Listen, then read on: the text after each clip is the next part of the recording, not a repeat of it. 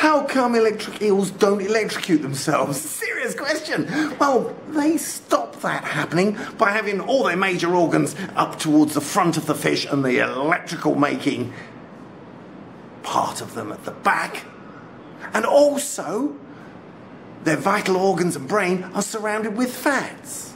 And fats is an insulator of electricity. It's not a conductor. This is also true of your brain. Your brain has got lots of nerves called neurons. The neurons are taking electricity from your, ow, that hurts, to your brain going, oh, what should I do about it? The electricity in the nerves doesn't leak into the water because it's surrounded by fats, which is an insulator, not a conductor. The fats are in special cells called the myelin